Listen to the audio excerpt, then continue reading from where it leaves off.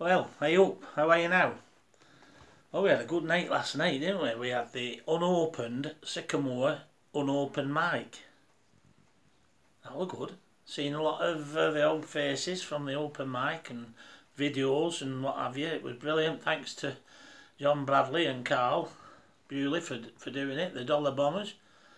It was quite a good seeing all the old faces. But hopefully we'll all be back out there soon, won't we? And they put a few of my videos on, you know what I mean. I don't know why. I used to do a lot of television work, and what have you, coronations, and then it started to dry up, and yeah, my agent stopped calling. She said, to be honest with you, Irving, I think you've got a face for radio more than television, but I don't know, I suppose I've had my day, haven't I? Got a little song for you.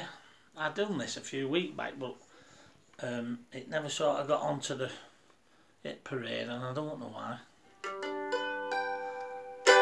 I can't make my mind up whether I or Chantel will be able to let kids listen to this one or not.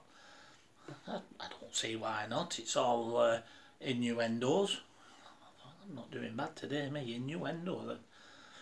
I'm not getting my words mixed up. Anyway, listen, you don't want to hear me yapping on and whatever. So here's a little song for you. I hope it cheers you up and brings a bit of a smile to your face. From an old Ashton Ricker and an Ashton Masher. That's me. You know what I mean. So I don't, you know, when this all over, I won't know where to start. You know what I mean? I'll walk down the road and I'll be like a dog with two. Anyway, I'll just do them all. The Ladysmith, you know, Bowling Green, Tapsters. Oh yeah, Top End. I'll just have to have a walk around them all, won't I? I'll just have a jill in each one. Anyway, little song for you.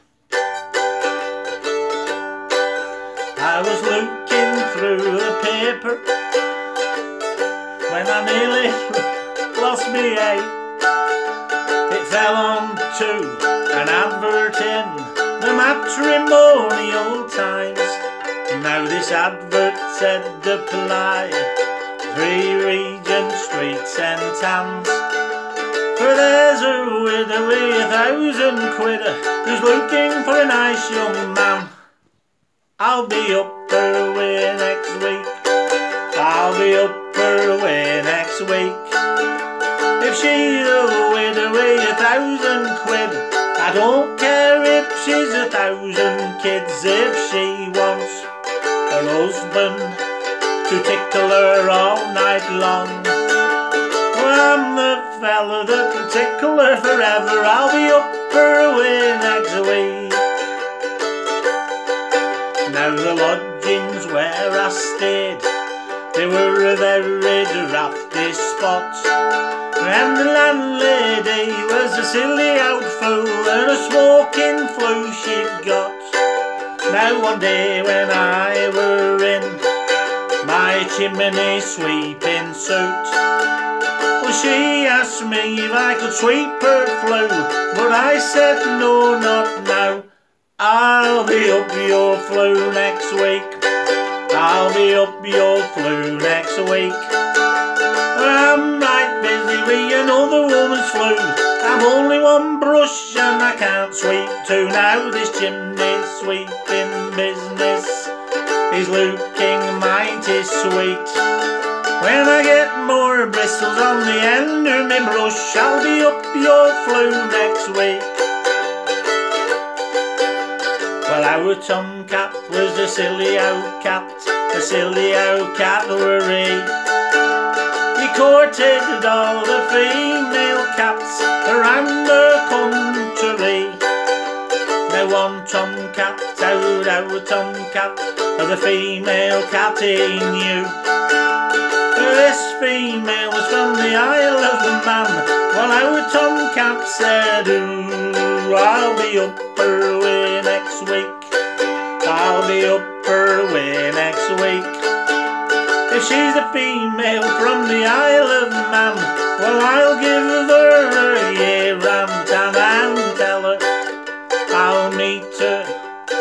pussy more back straight. If she's a man's female and she's got no tail, I'll be up her way next week.